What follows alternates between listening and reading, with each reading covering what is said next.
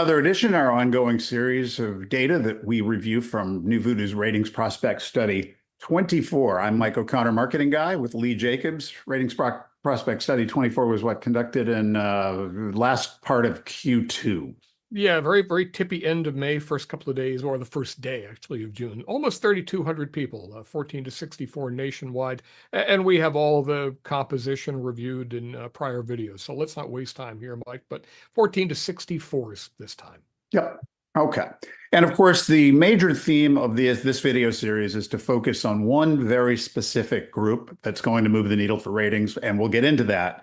But they're called RPS heavies. Lee will kind of re-explain that because it's so critical. And today we're going to cover all things contesting. Our previous videos had been about how to reach people with a message. And obviously, in the game of radio these days, besides strategic marketing that you might do if you launched a new radio station or moved a big show from across the street, you'd spend some money on strategic marketing like outdoor TV.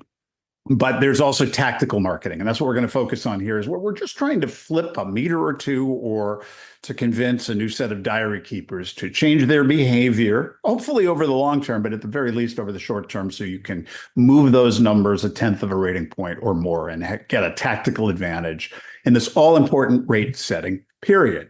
So today's focus is about contesting. Lee Jacobs. Well, when we ask the sample of 3,200 people, if they participated in a radio station contest or sweepstakes, and we gave them different, when was the last time, was the framework of this, but the percentages who said they did so in the past month, and I'll go left to right here, the total sample, a little 24. under a quarter. Yeah. The 15% subset of that sample who profile as people that we think are most likely to participate in ratings methodology with Nielsen, either in metered or in the diary world, about 3 and 8, 37% now say they participated in a radio station contest or sweepstakes in the past month. Now that starts to get my attention. And if that's not important enough for you, the RPS heavies, that dwindles down to 5%, 1 in 20 in our sample.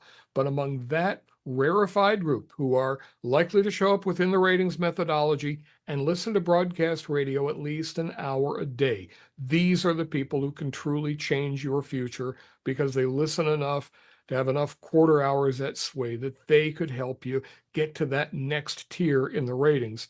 Over half, 54%, say they participated in a radio station contest or sweepstakes in the last month. If you break it out demographically, the 14 to 27s, the Gen Zs, 41%, millennials, and these are all among the ratings likely portion, 15% of this sample. Millennials, 28 to 43, 49%, and that's where so much of the tonnage of AQH is. It's the adult demo. Right. Gen X, which is now, and I say Gen X plus because we've got the last 5 years of the baby boom in here.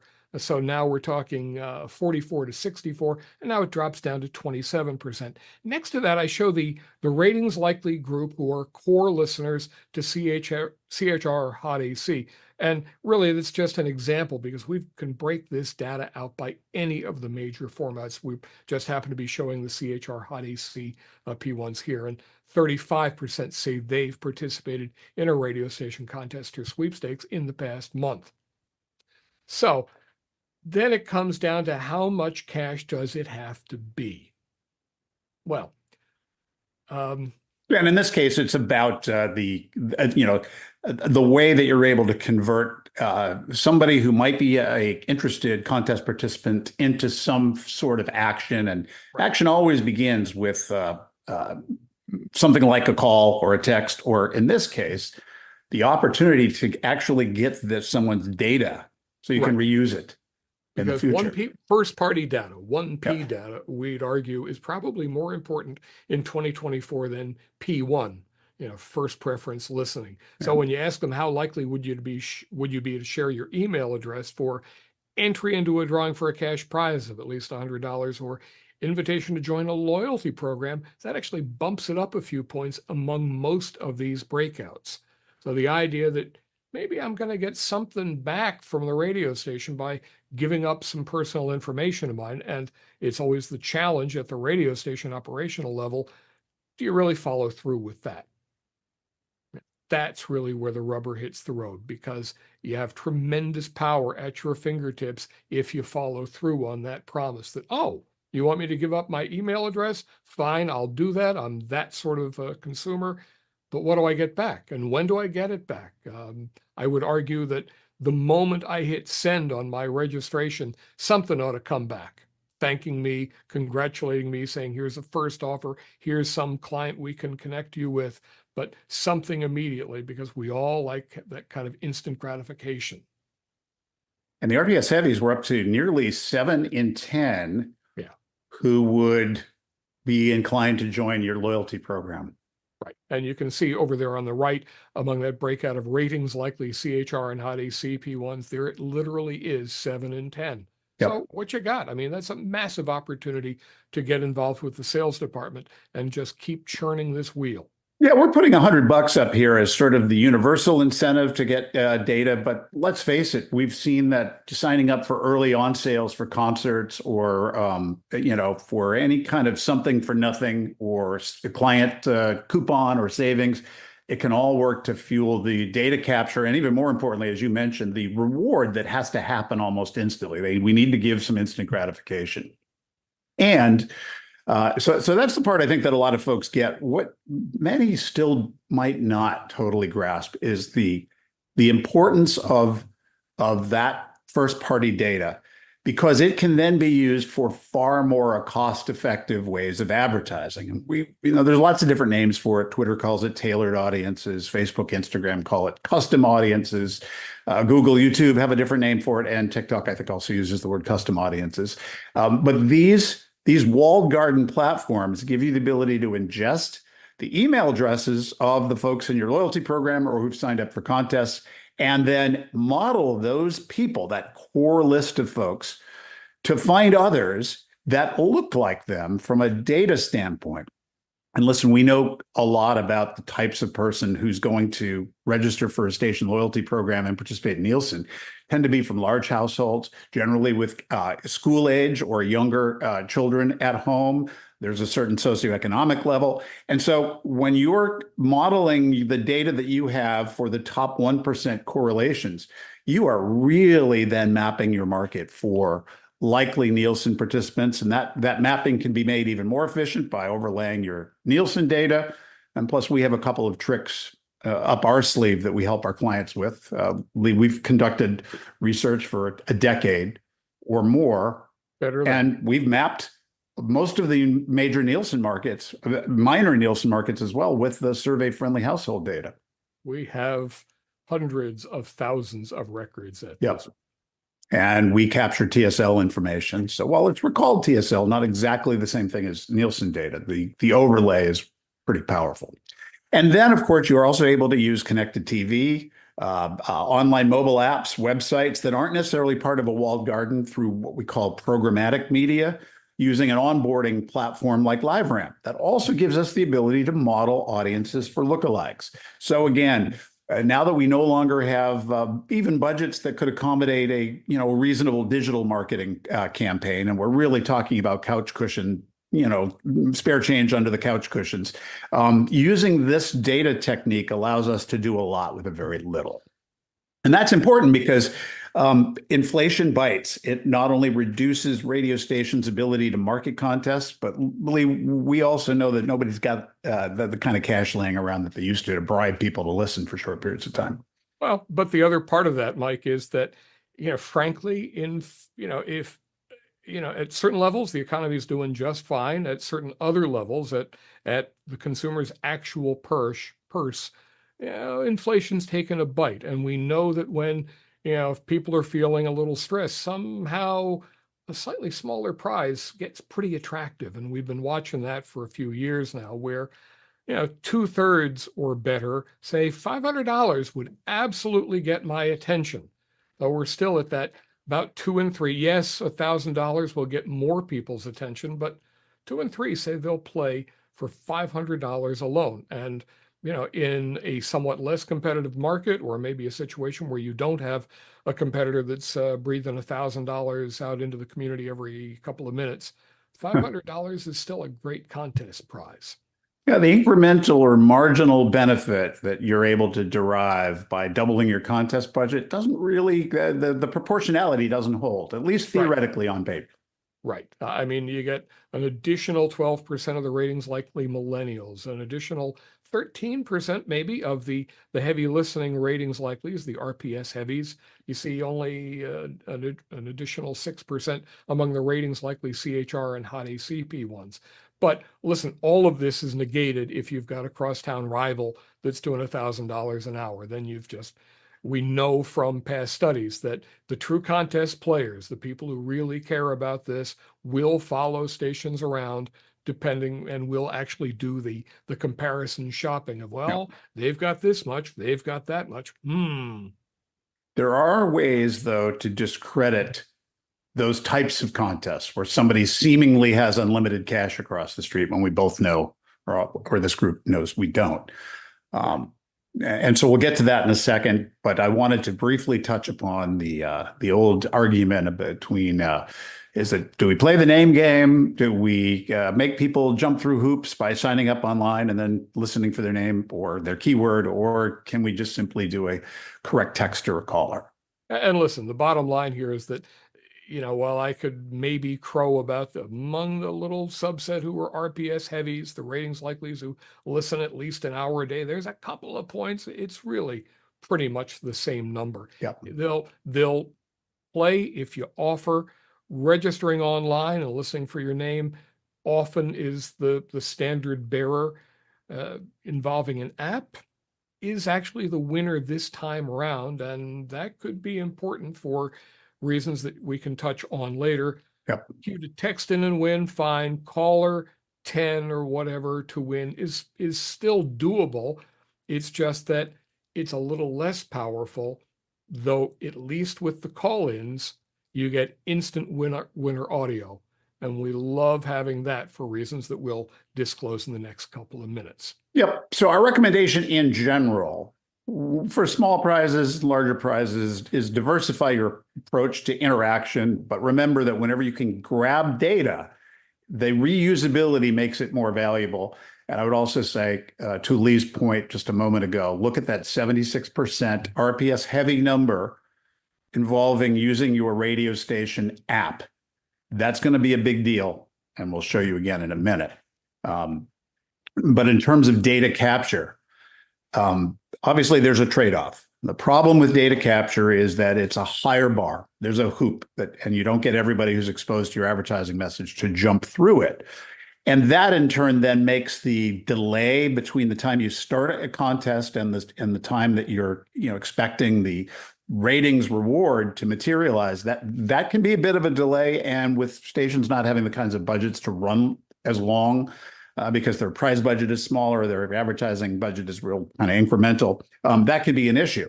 However, there are platforms that are very highly rated in terms of their ability to reach RPS yes and RPS heavies. Lee, I know we did this in an earlier video, but several of the walled gardens usually show up at the top of our list. Oh, absolutely. And now YouTube, Facebook, Instagram. Well, TikTok. I mean, ultimately, it's the Alphabet Duo and the Meta Duo. Yeah. And depending upon demos, increasingly, particularly if you're going to get younger consumers involved. Yep. And so we had mentioned earlier that these walled gardens, which reach, are very ubiquitous within that ratings inclined universe. And they also have that ability to repurpose data and create custom audiences, which then allow you to model for lookalikes. There's one other advantage using these types of walled garden platforms, ones that are appropriate for your particular radio station target audience, is there's one-click registration or data capture. So you offer an incentive, and one click will allow the social media data connected with the account holder to auto-populate, and with submit and a little privacy policy disclosure and your official contest rules, you suddenly own the data. Now, it's a little bit more expensive way to advertise, but again, remembering all of the residual benefits, that can be important. The other thing that we like to do is we like to run kind of two-pronged campaigns. On the left, the one-click, offer the incentive and tell people, simply give us your name and then we'll tell you when to listen. And once you have them in data, we're then able to turn around and use retargeting ads to constantly remind contest participants about the appointment times to listen. And those are really the kind of the two things that you need to do when you're going to involve hoops. It's a more complex type of promotion, but now with this one-click benefit and our expertise in setting up and managing these types of campaigns and remembering the residual benefits, this can be an incredibly cost-effective way to just hammer those few zip codes where all the heavy meters are. But there is an issue when it comes to credibility that we need to address. It's a bit of an elephant in the room. Right. And we've been tracking this for a number of years now. Most radio station contests are rigged. They never really give away the prizes. And here are the percentages who agree. And you can see that by the time you get to the ratings likelies who are heavy listeners, you're nearly 2 in 5, 38%. The young end, especially the Gen Zs and the millennials, heading for half.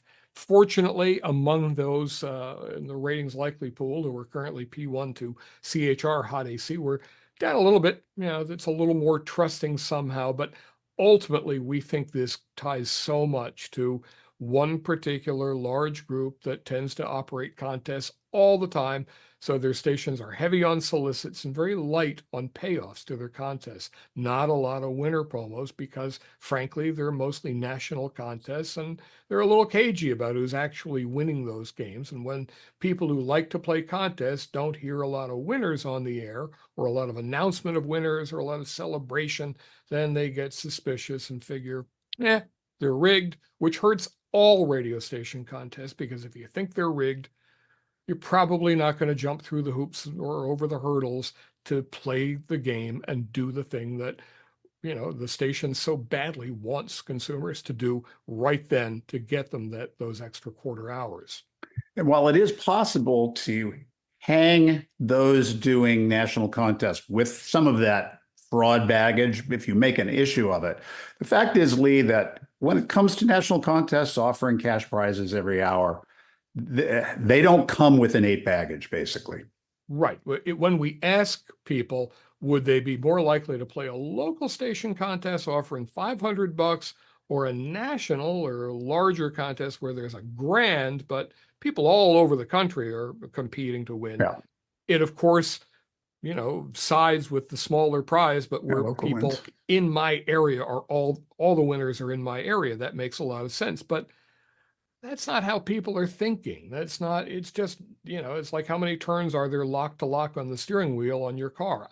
I don't know, but some engineer knows. It's just not within my, it's not something I think about. So when we ask people about group contesting, we find that across the wide sample, 3 in 5, 59%, no idea, never heard of it. And then among the smaller group who have heard of it, better than half of those say, yeah, that's great. Yeah. Because in their minds, there are more prizes or more opportunities to win, so that must be good. If they really think about it, it's not good, but that's not how people work. When you get it down to the heavy listening ratings likelies, the RPS heavies, sure, 32% or, it's only 32% are unaware of group contesting, but literally half of them think that that's pretty good. Must be, right? So to wrap up this video, let's share our best practice in maximizing all of the benefits and minimizing the trade-offs that come with executing contests as a way of moving the ratings needle. And I think it's important to understand that a major change in methodology occurred, a couple of years ago now, a couple of summers ago. Yep.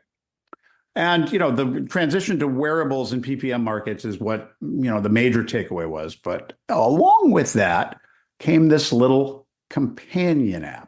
Right.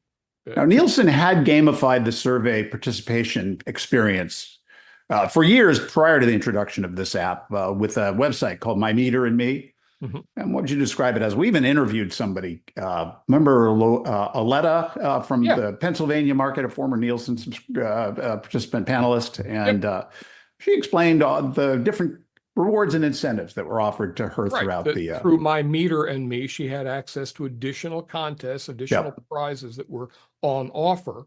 So that she definitely tuned into that and definitely informed us that these are people who are looking for the little something extra. What's in it for them? How do they get a little something, something? And so here we have a situation where Nielsen is using a bridge on this smaller meter format so that instead, you know, in some cases of having to use the at-home beacon or data hub, the companion app can grab the data and upload it to them. So now you've got an app on your phone where it's right there to play the games all the time. With push notifications happening all the time to incentivize folks to keep that thing handy. Because why? Because it's a cheap way for Nielsen to, in real time, download the data so they don't lose a respondent not making the daily tab, or losing fewer respondents, I guess, thus lowering their cost of sample acquisition and improving their margins. Right. So how can we take advantage of that? Well, what did we talk to you about 3-4 minutes ago about using your app and how that 75% of RPS heavies would engage a radio station app to play a game. And the game that we like is a keyword-based game, because remember, we're trying to put this all together. We're trying to use data capture in the most convenient way possible.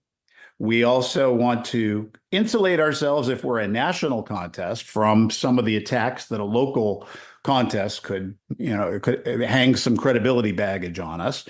We also want to be able to give away a lot of cash, or at least give away the opportunity to have a lot of cash, even if we don't have a big budget. We need to be able to keep up with the national contest folks who are pooling radio station contest money and are able to offer cash more frequently. You may be a local operation without that same dexterity, but you still want to keep up with the Joneses and offer enough appointment time. So this idea, which we've been executing for several years now, involves giving out keywords at set time. And the keyword becomes your password into a password protected app that is essentially a digital online scratch card. That can be a scratch card, it can be a slot machine, it can be a wheel, it can be anything you want it to be. It can be find the hidden morning show behind the bushes, if that's what you want it to be. The important thing is you're offering the keywords at set times, which act as the pass to get into the game to play for that instant opportunity at winning $500, $1,000, or even $5,000 worth of cash, though we like to keep a cap on it because of the possibility of hacking. And so we're able to go longer, offer more frequency, capture more data, and compete with national contests if we're local. Avoid the baggage of getting attacked for credibility. Nobody really gives away the money, because we're not really.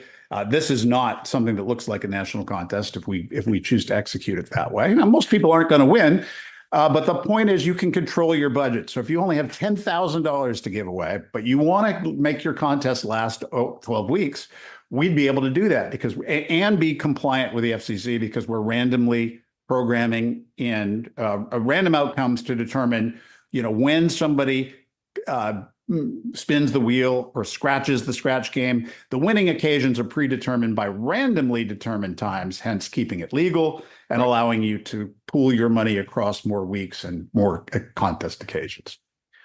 So you can learn more all about that by contacting us at tellmemore@newvoodoo.com. And we also have other videos that we've been posting from RPS 24.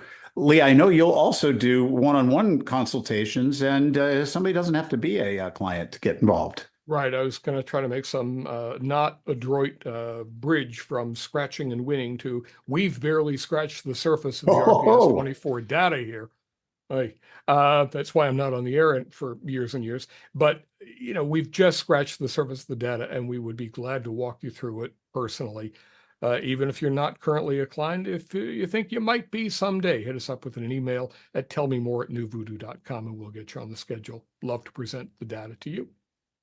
New Voodoo builds digital products and conducts research and marketing campaigns for clients. It's easy to get in touch. Drop us a line at tellmemore@newvoodoo.com.